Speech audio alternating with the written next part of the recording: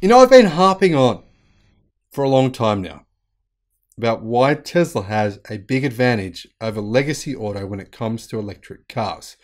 And why once legacy auto does finally start to ramp up its sales or its manufacture of electric cars, it will still likely be behind Tesla and very likely be behind Chinese EV manufacturers as well.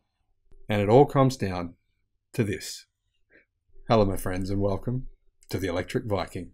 My name is Sam Evans. Great to see you here on the channel. Welcome to all the new subscribers. Great to have you. Welcome back to everyone else. Now, as you know, Tesla's gross automotive margins were nearly 31% over the fourth quarter of 2021. And that is obviously industry-leading gross margins for legacy auto manufacturers. As far as I can tell, if someone has found some research to prove me wrong, more than happy for you to put that in the comment section below. But as far as I can tell, no legacy automaker has ever posted gross automotive margins of nearly 31%. This is the first time in history that I can see it has ever happened. Well, it's not the first time because Tesla's been close to this previously. But anyway, for a company other than Tesla, this is the first time. Now, as many of you know, I'm a big fan of Volkswagen electric cars, and I'm a fan of Volkswagen CEO Herbert Diess. Now, Herbert Diess said this only a couple of months ago. It takes Volkswagen 3 times as long to build an EV as what it takes Tesla. In addition to that, it was disclosed that Volkswagen pays on average 30% more for its batteries than Tesla does. Now, in addition, if we add to that fact that Tesla has now consolidated its manufacturing lines, made them much quicker, for example, using gigacastings, which turn 70 parts into one, that's a huge advantage for them. As far as I know, no one in legacy auto is currently using gigacastings today. 7 different Chinese automakers have placed orders for gigacasting machines in order to do what Tesla's doing, which I think is a fantastic move on their part. And I can't understand why no one in legacy auto is doing it. But the point that I'm getting to here is Tesla's cost to build an electric car are lower than anyone in legacy auto. Now, I don't know if in terms of comparing them to the cost for Chinese automotive companies, because realistically, most Chinese automakers are only building EVs in China. And I think that is a cost advantage. I don't think that it's possible at any time in history, and ever will be, for any legacy auto companies that are not building their cars in China to compete directly on price. I think the margins there just won't be possible because manufacturing in China simply is cheaper than manufacturing in Japan or Europe or America or anywhere else in Australia. That is just a fact. Now, currently, Tesla, fortunately for them, manufactures a huge percentage of their cars in China, nearly 50%. Now, supporting my thesis here is that Tesla disclosed what it costs for them to build an EV. Their average production cost is $36,000 US for 2021. But remember, that includes the production cost of the admittedly quite small number of Model X and Model X vehicles that they built and delivered in 2021. But by the way, this is the fourth quarter number. So Tesla did actually build and deliver a fair few more Model S and Model X for the fourth quarter than what they did for the 3 previous quarters. Now, in Tesla's annual report, they noted that they achieved the highest operating margin across all volume OEMs in Q3 of 2021. Tesla notes that it used Q3 since that currently is the most widely reported quarter available. Most companies haven't yet reported their Q4 data. Now, information about Q4 is still coming in from most legacy companies, so it was a fair comparison from Tesla.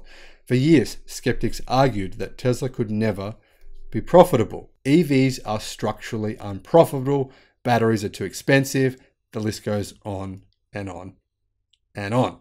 They said that Tesla could only make a profit as long as they received billions of dollars in automotive credits from other car companies. Well, now Tesla is actually profitable without even those credits at all. And currently, one of the main reasons that OEMs are dragging their feet with EV adoption is the massive costs involved, not only in producing the cars, but also in ramping up production, in building the factories, in building out the production lines. Check out my video about the Altman Z score. I'll put a link in the description below to one of the big challenges facing legacy auto companies right now. Tesla says it remained confident that innovations in manufacturing paired with purpose-built vehicles and factories we're a viable solution to the EV production expense problem. And while clearly, as you can see from the chart, this is working. By the way, this chart comes from Inside EVs.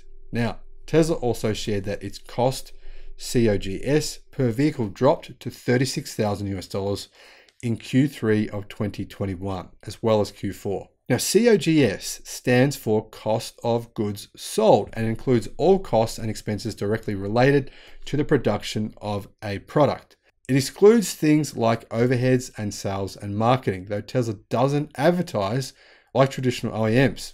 Except in China, it does a little bit of marketing, but outside of China, it does no paid marketing at all. So obviously, it's saving a lot of money on that front as well. In fact, I made a video about the marketing costs of different OEMs.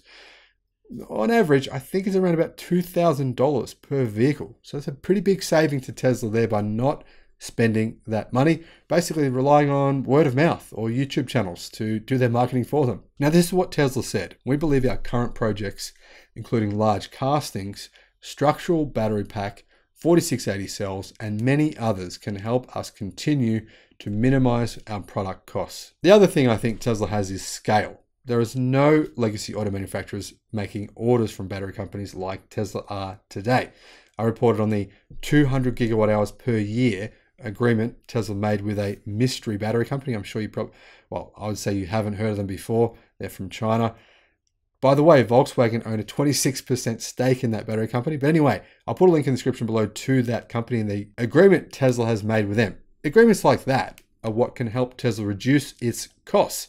By the way, lithium iron phosphate batteries are part of that agreement, and that's part of how Tesla will reduce their costs going into the future as well.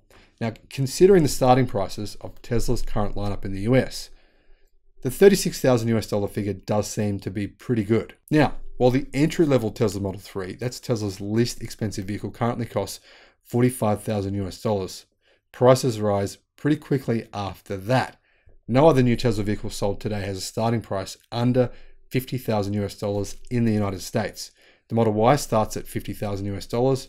The refreshed Model X and S start at $95,000 and $105,000 respectively. Now that said, like I mentioned before, most of Tesla's vehicle sales are Model 3s and Model Ys. And one interesting thing I've noticed recently, and I want to ask your opinion on this. Some people buy cars as a practical tool. Completely, just practicality, that's it. Some buy them as a look at me status symbol. Some do a combination of both. I think most people do a combination of both. Now, if you view a car simply as white goods, like a fridge or a microwave, then you probably buy something like a budget model Hyundai or a budget model of anything. But today, Tesla is the most profitable car company. And it's clearly part of the Tesla appeal, which is electric cars are now they're kind of the new cool in a way, I think. Now, personally, I went for a bike ride on my e-bike, by the way, on a mountain called Lake Mountain in Victoria yesterday. And I saw a Porsche 911 GT3, a new one up on the top of the mountain. I looked at it, and to tell you the truth, it didn't really appeal to me. Now, if it had been a Porsche Taycan or a Tesla Model S Plaid or some other kind of electric car, maybe a Hyundai Ioniq 5, I've got to say I would have walked over to it and I would have gone, hey, that's cool. Let's check this out. But realistically, gas-powered cars just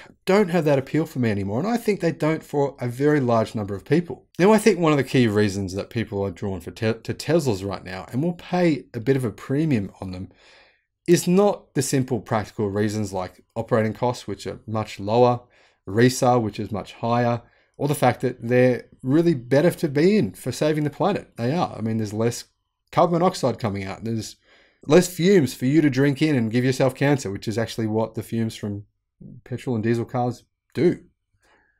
I think it's also that people see electric cars as the new iPhone or the new smartphone. They're the new thing. I think ICE and gas vehicles, in my view, they're kind of like old analog cameras that use film where you got to put it in the camera and then you got to take it somewhere and get it developed. And to me, electric cars are the new digital cameras. And that is why people are willing to pay a bit more. But let me know if you agree with me in the comment section below.